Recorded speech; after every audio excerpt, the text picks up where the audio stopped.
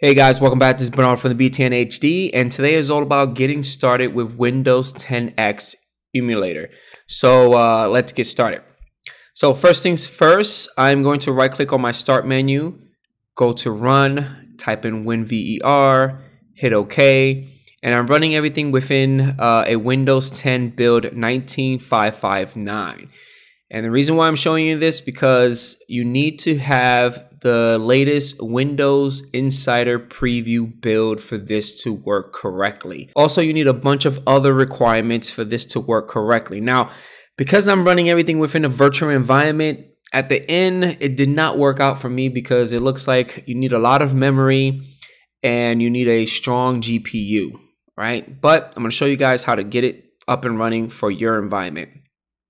So first things first, we need to go to this site. I will provide this website at the bottom of the video at the description, or I would drop it inside the comment section and then pin the comment.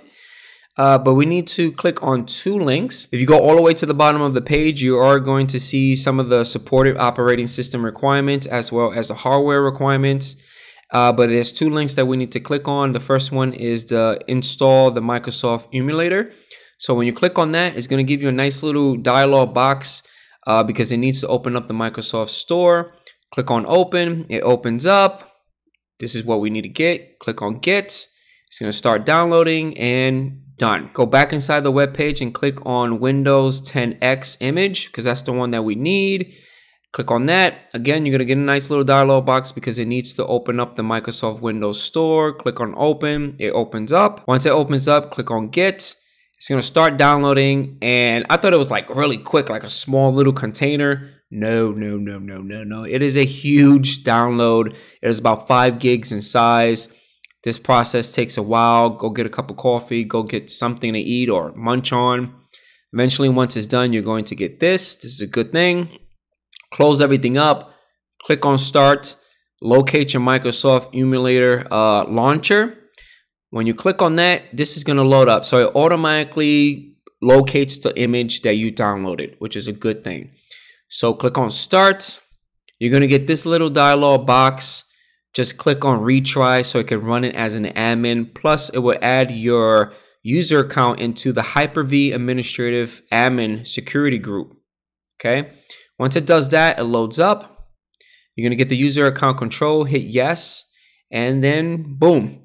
Eventually, it's going to start doing the OS is starting. It's going to reboot a couple of times, reboot, right, virtually. And then I got stuck here. And I think the reason why I got stuck here is because I'm missing a couple of requirements. I did upgrade my memory.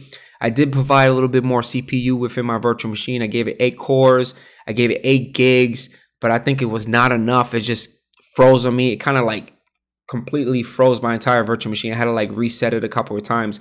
I'm trying to find a machine that has a lot of memory, good processing power, has a GPU on it, and then I could probably sign in to my Windows Insider account and upgrade that operating system to the Insider build, the fast ring, so I could get this up and running. I can see how it looks. And so hopefully you guys enjoyed this video. Leave comments right below. Don't forget about hitting that like button.